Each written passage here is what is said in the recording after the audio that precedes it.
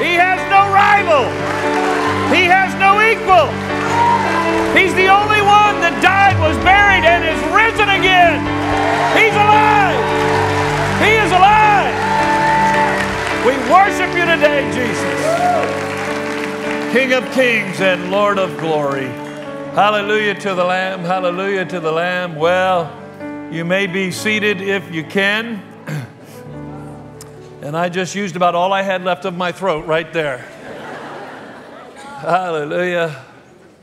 Praise God, praise God. Ushers come with an outline for anyone who missed one on the way in. If you need an outline, raise your hand and they will get one to you straight away. James Ridley, happy birthday, man. God bless you. An Easter birthday celebration. Would you congratulate him? Wish him happy birthday.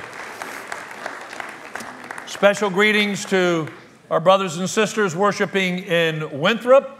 And we just have been so privileged to have that satellite campus now for about 2 years, I think it is, 1.5 years, something like that. We send you our greetings, so grateful to be worshiping with you today. And then there's another campus we want to greet today. Would you say hello to the Danvers campus this morning? Look at that parking lot.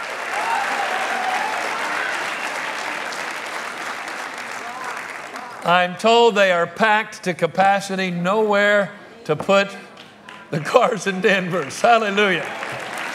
Hallelujah, hallelujah, hallelujah. Glory, glory to God. Thank you, everyone, and thank you, everyone in Danvers. We love you. We're so excited for you. We're so proud of you and just so grateful to see all that God is doing and your willingness to go and to give up these seats here. And as you can see, we've already filled them. And so we just will continue to keep on keeping on for Jesus. God bless you. God bless you. God bless you. Thank you for your prayers, your many, many, many text messages, 65, 75 text messages last week telling me you're praying for me while I was out sick. But didn't Pastor Clark do an amazing job? Most of the text messages I received went something like this, Mike. Pastor Tim, hope you're feeling better. I wouldn't get sick again for a while. Pastor Clark knocked it out of the park. And then the obligatory line, which everyone feels compelled to say, but you're still the best. Which is really probably not true, but I thank you for saying it anyway. Listen, no senior pastor, no father-in-law could be prouder. Amen. Thank God for the great, great preaching team we have here. Speaking of being proud, look who else is here with us on Easter Sunday.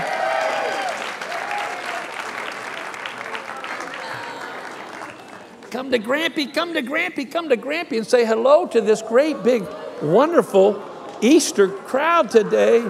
Look at all those beautiful people. She says, and so it begins. Would you like to sing for everyone today? Huh? There's your mommy right over there. Where's my mother?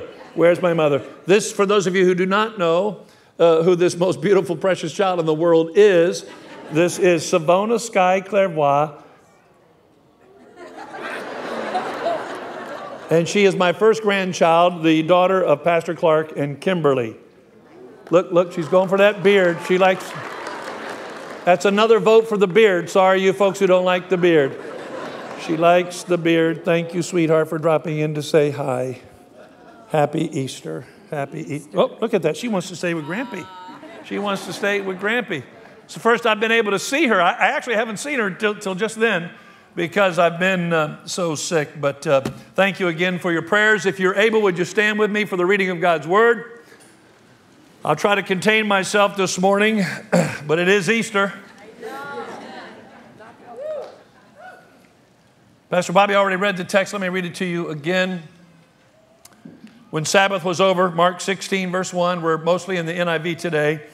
When the Sabbath was over, Mary Magdalene, Mary the mother of James, and Salome bought spices so that they might go to anoint Jesus' body. Jesus, of course, has just died on the cross. He's been buried in a borrowed tomb. Verse 2, very early on the first day of the week, which would be Sunday.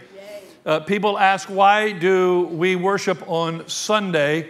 We worship on Sunday because that's the day Jesus resurrected from the dead. Sunday's not the Sabbath. The Sabbath is Saturday. It's the seventh day. That was the practice throughout the Old Testament and still is the practice today for Orthodox Jews and others. But we celebrate, or we worship, we gather to worship on the first day of the week because that's the day Jesus resurrected from the dead. So very early, verse 2, very early on the first day of the week, just after sunrise, they went on their way to the tomb and they asked each other, who will roll the stone away from the entrance of the tomb? They had one thing is on their mind. They have one concern, one worry, if you will. Who's going to roll that big stone out of the way? Who's going to do for us what we cannot do for ourselves? Verse 4, but when they looked up, they saw that the stone, which was very large, had been rolled away. As they entered the tomb, they saw a young man dressed in a white robe sitting on the right side, and they were alarmed. This, of course, would be an angel. Verse 6, don't be alarmed, he said. You're looking for Jesus the Nazarene who was crucified. He has risen. He is not here. See the place where they laid him, but go tell his disciples and Peter, he's going ahead of you into Galilee. There you will see him just as he told you. Jesus always keeps his word. Would you pray with me? Father God, thank you for these moments around your word today. Lord, we worry about so many things. Stones, as it were, objects, obstacles in our lives that we wonder, how are they going to ever get rolled out of the way? How will they ever be moved? But Jesus, your resurrection power is strong enough not only to remove tombstones, but to remove every other stone, obstacle, challenge, difficulty, problem, everything that would dare to cause us to worry. Jesus, you have the power to remove it all if we will but put our trust in you. Come now, Lord Jesus, open up our hearts and ears to receive, to hear what you would want to speak to our hearts and lives this day. Hide your servant behind the cross. May Jesus Christ be high and lifted up, we pray in Jesus' name.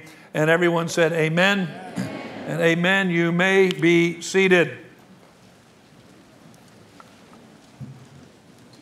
Speaking to you today on the subject, on this Easter Sunday of 2019, the subject, the day that worry died. And I'm so excited to have my pulpit back too. I'm glad to have my big pulpit that covers a multitude of sins here. But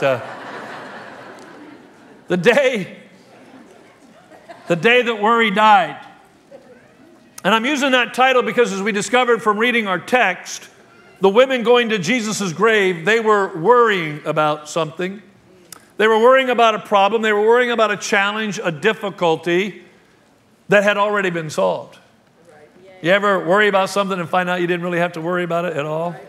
Come on now, be honest here today. Any worry warts in the house today? Any worry? All right, all right. 43 of you, the rest of you. If we're honest, we'll all have to admit that there's certain things we worry about, even when we know we shouldn't. Maybe you've never thought about it this way before, but Easter Sunday, the day that Jesus Christ rose from the grave, is really the day that worrying should have ended for all of us. For not only did Jesus roll away a stone that was designed to keep him in a grave, his resurrection confirms that he has power to roll away any stone, any obstacle, any problem in your life. Jesus is more than capable of rolling it away for you today, so you have no reason to worry any longer. There's a lot of things we tend to worry about. Let me see if I can put them into about 3 or 4 categories for us today. Number one, we do not need to worry. Because of the resurrection, because of Easter, we do not need to worry about death any longer. Thank you, Jesus. I mean, let's just go after the big one right out of the bat, huh? Or right out of the cage, or right out of the box. Is that what I want to say? Right out of the box. I couldn't figure out, what am I trying to get out of here? I'm trying to get out of the, right out of the gate. Thank you, right out of the gate. Anybody else? Right out of the gate. Let's go after the big one. A lot of people worry about death. The Bible teaches us a few things about death. First, it teaches us that death came onto the scene through Adam's sin. We read about it in Romans chapter 5. And boy, don't we want to talk to Adam and Eve when we get to heaven. I mean, you know. Here's what we read about Adam in Romans 5, verse 12. Therefore, just as sin entered the world through one man, and death through sin. Death has come to us because of sin. And in this way, death came to all men, listen, because all sinned. What's the Bible saying? It's saying that the first man, Adam, sinned, and that every man since Adam, every man, every woman, has sinned, and that with that sin has come the penalty of death. And it's not just physical death, but the Bible teaches us that it's spiritual death as well. A death that separates us from God. And from the time of Adam, mankind has known death because every one of us has sinned. Romans 3:10 tells us that. As it is written, there is no one righteous, not even one. A little later in that same chapter, verse 23, for all have sinned and fall short of the glory of God. And so it is that you and I and every person that ever walked the face of this earth, we have feared death, we have fought death, not only because we're afraid of physical death, but because for so many there's a fear of an eternal death, an eternal separation from God as judgment for their sins. So something had to be done about this sin problem for man.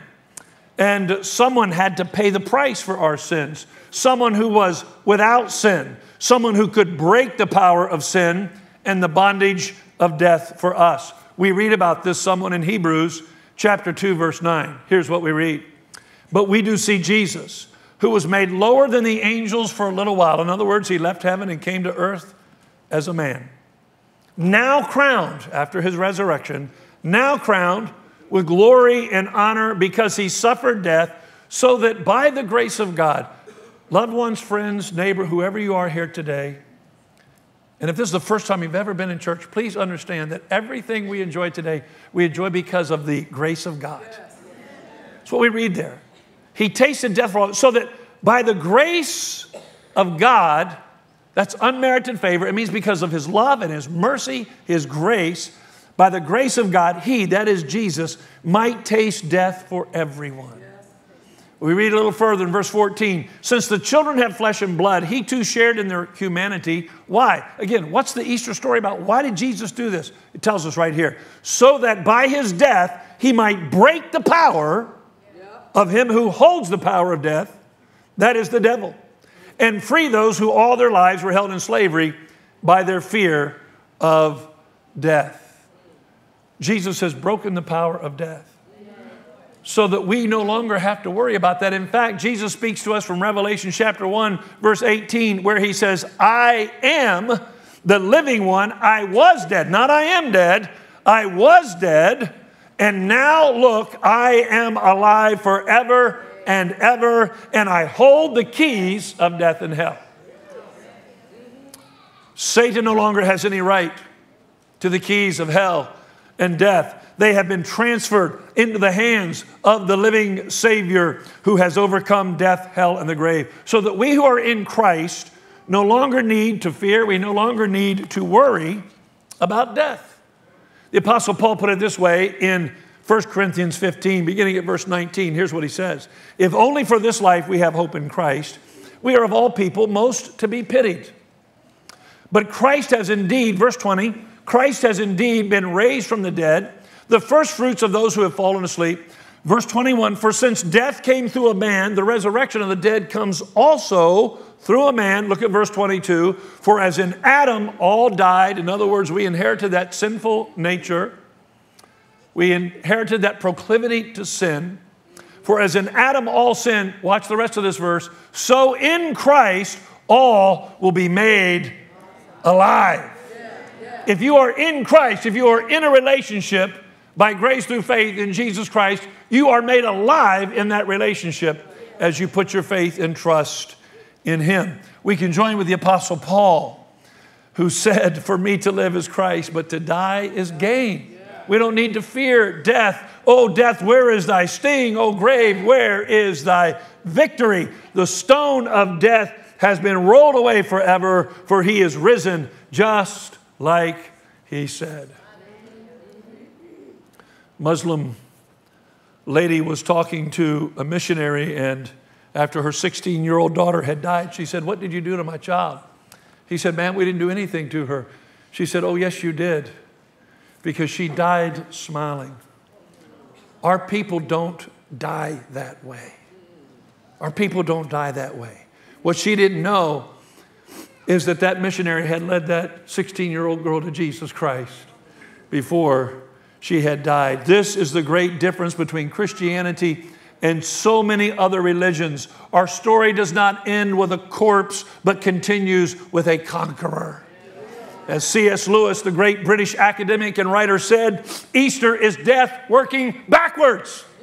What a great quote. Easter is death working backwards. Jesus has reversed the curse of sin and death. Therefore, because of Easter, we do not have to worry about death any longer if we have a relationship with Jesus Christ, who's conquered death.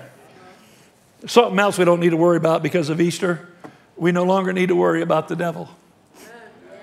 Now, if you don't believe in a real devil, you can just kind of check out for a few moments, and when I get to point 3, I'll bring you back, all right? But the devil is real. But not only has Christ rolled away the stone of death, another obstacle that was defeated, destroyed, and rolled aside on Easter morning was the devil himself. We just read in Hebrews 2 a moment ago that Jesus not only broke the power of death through his death and resurrection, but he actually broke the very power of Satan himself to hold people in slavery to sin and fear. Oh, the devil's such a tormentor. Pastor Clark talked about this a little bit last Sunday. What an obstacle he can be to those who are without Christ. But for those in a relationship with Christ, there is no need to worry any longer about the devil. In fact, Colossians 2:15 tells us that Jesus Christ, having disarmed the powers and authorities, referring to the powers and authorities of Satan, he made a public spectacle of them, triumphing over them by the cross. But understand something else this morning. Christ not only destroyed the power of Satan and his demons on the cross of Calvary, that's the very reason he came. 1 John 3:8 tells us the reason the Son of God appeared was to destroy, to undo, to do away with the devil's work. What's the devil's work? Jesus told us that in John chapter 10, verse 10, didn't he? He said, the thief comes only to steal, kill, and destroy. That's the threefold plan and strategy of the devil for your life. He comes to steal, to kill, and destroy. But Jesus says, I have come that you might have life and have it to the full. The only way you can have it to the full is because it's resurrection life. That's the kind of life we know and enjoy today. You see, even though the devil's been defeated, he's still putting up a good fight. Although he's been overthrown, he's not yet been eliminated.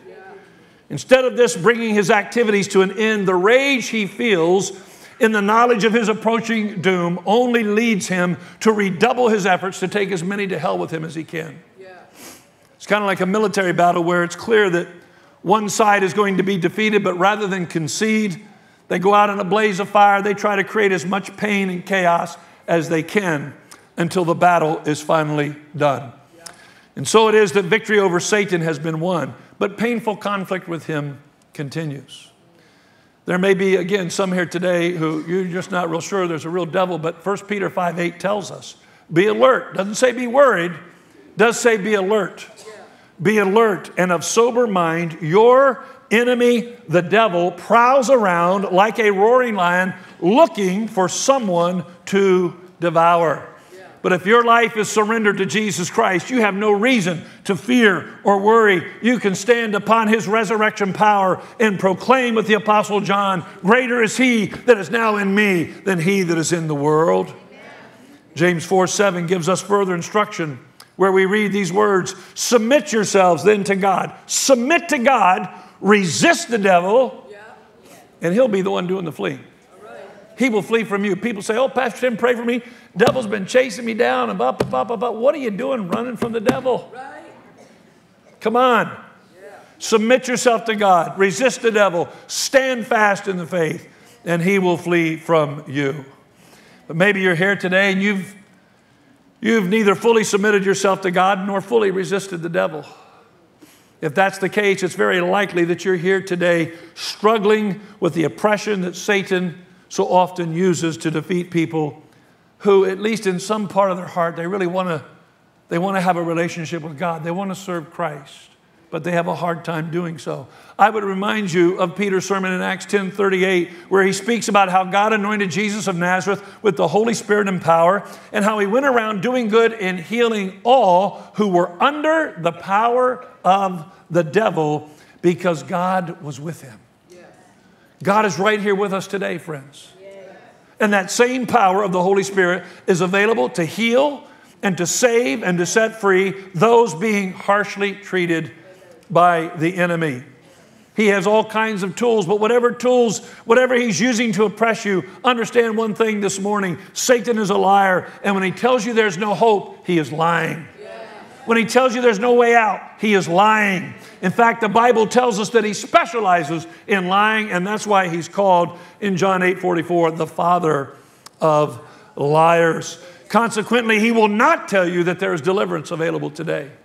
He will not tell you that there's healing and salvation available today. He will not tell you that whatever you need today, it is available by grace through faith in Jesus Christ, who has conquered Satan and rolled him aside like a tombstone. He need not be an obstacle for you any longer. There's a third thing we do not have to worry about because of Easter and the resurrection of Jesus Christ. We do not have to worry about the dominion of sin in our lives anymore. Now, those of you who didn't believe in the devil, come on back, because you'll identify with this third point. We do not have to worry about the dominion of sin. Now, this is the one point that really we have a hard time with, even professing believers. We buy into the fact that Jesus has defeated death. We buy into the fact that Jesus has defeated the devil. But when it comes to accepting the truth that Jesus has also conquered sin, when it comes to accepting the idea that sin does not have to have dominion or control over me, that's just a little bit difficult for me to accept. Why? Because just about all of us acknowledge that we're sinners. We know that sin is a real problem. Now, if you're here and you've never, ever sinned,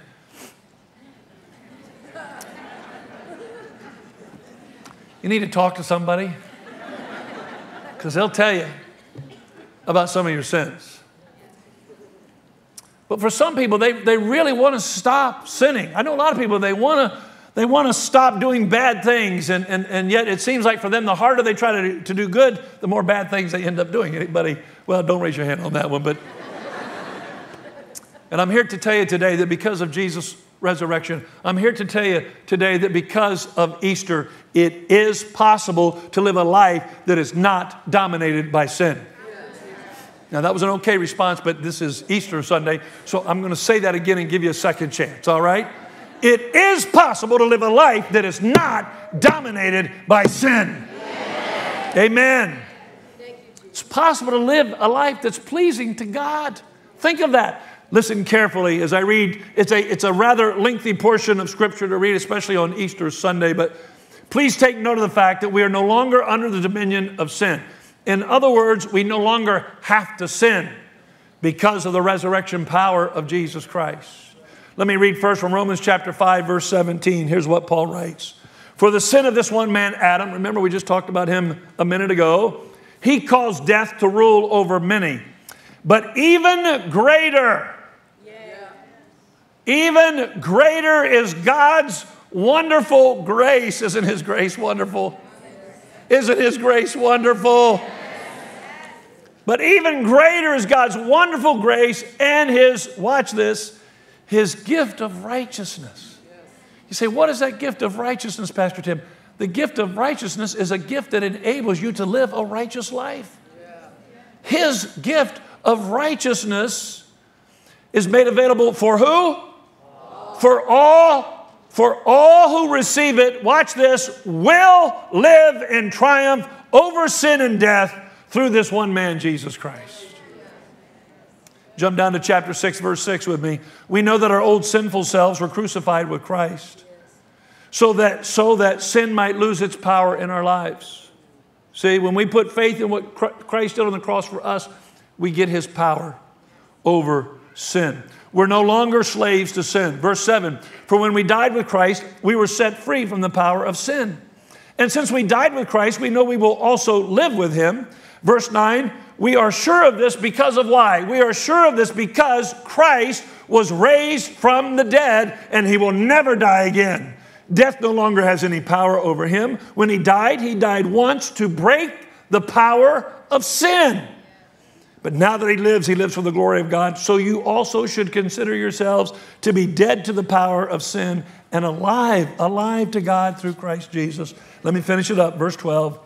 Do not let sin control the way you live.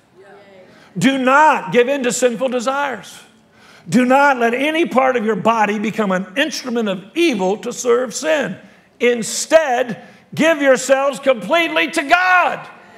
There's the invitation today. There's the call to salvation today. There's the call to changing your life forever. Give yourselves completely to God. For you were dead, but now you have new life.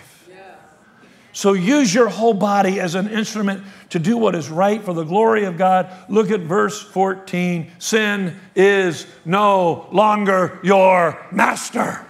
No longer. Thank God for the resurrection. Here's the Reader's Digest version of what I just read to you. The Bible teaches us that because of the resurrection of Jesus Christ, we don't have to sin anymore. We have a choice now, and we can choose not to sin. See, before Christ is in your life, you really don't have a choice. You try to do good, but you can't apart from the power of Christ. Yeah. But when you have Christ in your life, you can choose not to sin. Some of you visiting us today for the first time, perhaps, you see people worshiping with a joy and a peace and an enthusiasm that maybe you're not accustomed to. It's because those people are no longer living in bondage to sin. They're no longer dragged down into the filth and depravity of the human condition. Oh, they're not perfect, not by a long shot. None of us are. None of us have arrived. We won't be perfect till we get to heaven. But it's about the direction. It's not about perfection. It's about direction. And the direction we're moving now is in sync with Jesus Christ. Our joy and gratitude, our peace and confidence grow stronger with each and every day that the resurrection power of Jesus Christ enables us to overcome and conquer that sin that would try to have dominion in our lives. And even when we do sin, God helps us not to. But even when we do, we no longer have to live under the weight of that great stone of condemnation. Because we have a great high priest, his name is Jesus, and he makes intercession for us. And if we confess our sins to him, he's faithful and just to forgive us and to cleanse us from all our sins, all our unrighteousness. Loved ones, the Easter story has changed everything. The Easter story has changed everything. Now, because of Jesus Christ and his victory over death, over the devil, and yes, over the power or the dominion of sin, we no longer need to live a life of disobedience. Now we can choose to follow Christ. And every time we choose to follow him, he gives us resurrection power to do the right thing. I'll never forget, so many years ago, and I checked my records to see when I last told this story, because my staff tells me, Pastor Tim, I've heard that story before. And I say, well, but the new staff members haven't heard it. You know, and according to my records, I haven't told this story in 10 years. I'm guessing there's a few of you who were not here 10 years ago. So you're going to hear the story. But this actually happened over 20 years ago. In fact, 25 years ago probably. It was very shortly after Jackie and I had come to serve as your pastor, and I had to find a place to get my hair cut. I don't have to do that much anymore. But anyway, found a place to get my hair cut.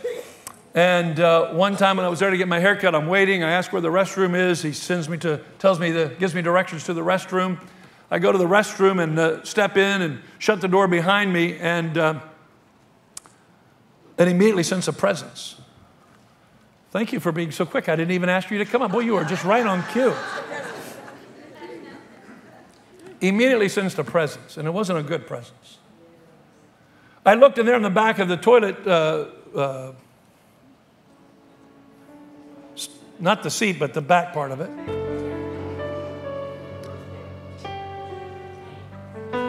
Softly, softly, softly, softly. A stack of pornographic magazines. And now I understood the presence. And I don't know if, I could say I heard a voice. I didn't hear an audible voice. But a thought came to my mind, and it was the voice of the enemy speaking. And he said two things to me. Talking right now about the power of the resurrection to choose not to sin. And the enemy said two things to me. Number one, go ahead and take a look. No one will know. Second comment or second thought came to my mind is he said, and besides, you know you want to. Now, the first thought was pretty easily dismissed. No one will know. Well, of course, one person will know. God. He sees and knows everything. He knows everything. He saw everything you did this week. Hello? He saw everything you did last night. Hello? Chance to come and pray and repent here in just a minute. He sees everything. Nothing he doesn't see. It was the second thought that took me another second or two. Not long, but a second or two to process. You know you really want to. And I don't know how long it had been since I'd looked at something like that. It had been a long time. And there's a part of me, well, if I'm 100% honest, how many you're 100% honest all the time? God forgive those who just raised their hands for not being 100% honest.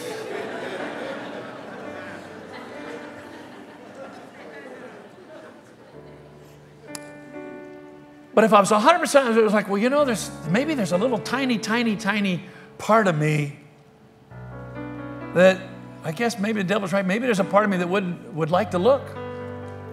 And no sooner had that thought sort of gone through my brain, as all of a sudden I heard another voice. And the other voice said, that's the old man talking to you. The new man is not interested in looking at those magazines. The new man who's been washed in the blood of Jesus Christ, the new man who's living in the resurrection power of Jesus Christ is not interested. Move on. And of course, I did. Now listen, none of us bat 1,000. Nobody bats 1,000. Nobody gets it right every time. But I wonder today if there's anyone here, you're just simply sick and tired of sinning. Don't you see, you don't have to sin anymore. You don't have to curse anymore. You don't have to cheat on your taxes anymore. You don't have to cheat on your spouse anymore. You don't have to rely on that drug habit anymore. You don't have to lie anymore. You don't have to be mean and ugly to people anymore. The resurrection power of Jesus Christ has now given you a choice, but you must make the right choice. Like one man said recently, he was so frustrated with his life of sin that he considered ending it all. Here's what he said. He said, it's not that I wanted to die, I just didn't know how to live. What a powerful statement. That's the difference that Jesus makes. That's the difference that Jesus makes. The resurrection of Jesus gives you the power to close the gap between the life you're living and the life you could be living. You see, Jesus didn't come to make bad people good. He came to make dead people alive. That's Easter. That's Easter. It's death working backwards. We sang about it today. The resurrected Christ is resurrecting me. Glory to God. Maybe you're thinking, Pastor Tim, but doesn't it get hard sometimes? Well, of course it does. That's why we have reminders from Scripture that even the great apostle Paul had his tough moments. But listen to what he says.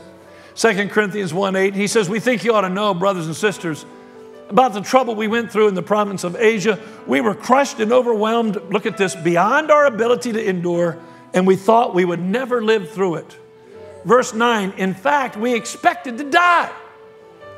But as a result, we stopped relying on ourselves. Hello. Here's a cue for somebody.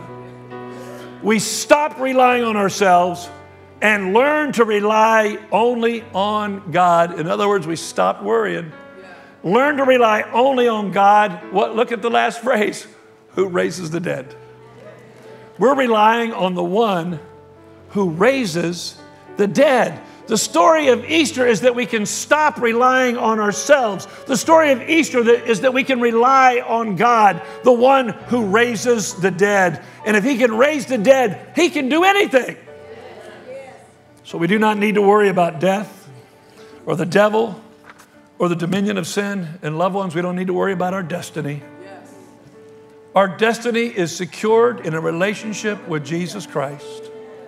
As Jesus said to Martha right before he raised her brother Lazarus back from the dead, Jesus said in John 11:25 and 26, I am the resurrection and the life. The one who believes in me will live even though they die.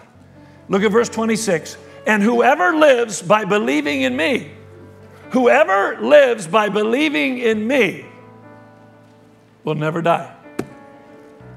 And then Jesus asked a question. He says, do you believe this? That's the singularly most important question you will ever be asked in your life. Jesus says, do you believe me? Do you believe me that I loved you so much that I left the glories and riches of heaven to come, God in the flesh, live a perfect sinless life for you so that there on the cross of Calvary, I could take the price for your punishment on my back so that you wouldn't have to take it on yours. I was buried and I rose again from the grave to prove that everything I said was true and to prove to you that I have power over death, power over the devil, power over the dominion of sin. I've got a destiny for you. If you will live in me today, you will live with me forever. Hallelujah.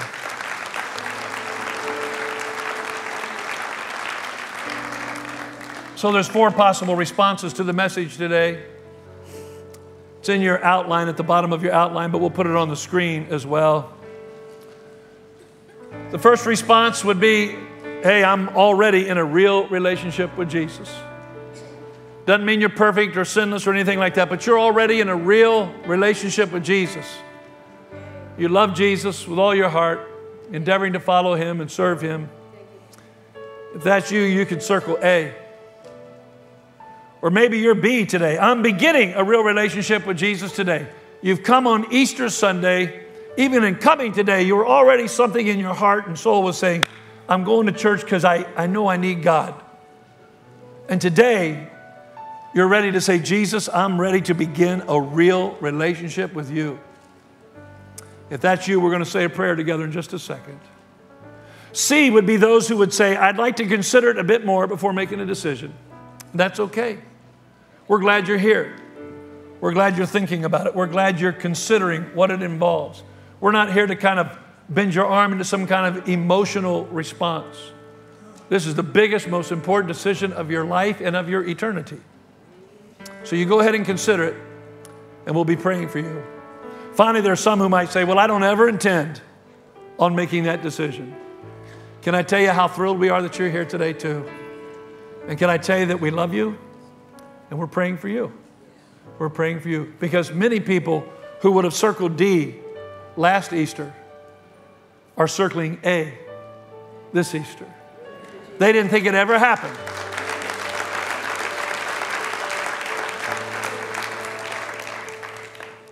So at the end of your outline, I'd ask you to look at that right now with me because we're going to say this prayer together. I'm going to encourage everyone to pray it out loud with me unless you just don't feel like you could pray this prayer.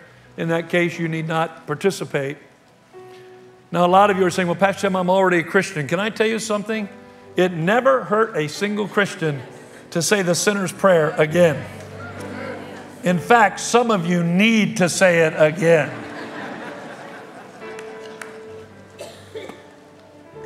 Let's pray together and just humble our hearts before the Lord. Would you pray with me, everyone together that can pray this out loud with me? Dear Jesus, I come to you today, giving you my whole heart and life. I acknowledge that I'm a sinner and need your forgiveness. I believe that you are the Son of God, and that you died for my sins on the cross. I believe that you rose from the dead, proving that you are the almighty and miracle-working God. I put all my hopes, my trust, and my faith in you today, knowing that you have a perfect plan for my life. And whatever challenges there may be in my way, I do not need to worry because nothing is too difficult for you. You are the God who raises the dead. Hallelujah.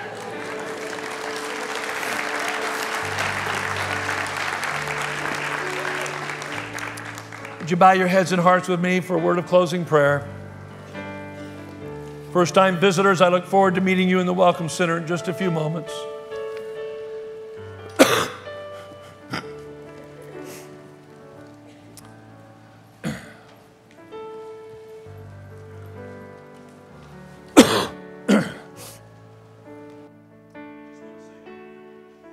I want to say a special prayer for those who perhaps just prayed that sinner's prayer for the first time ever.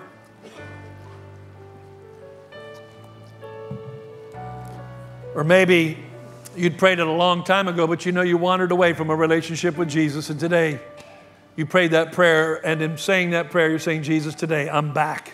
I'm yours. I'm your man. I'm your woman. I'm surrendered to you. I'm giving myself completely to God today.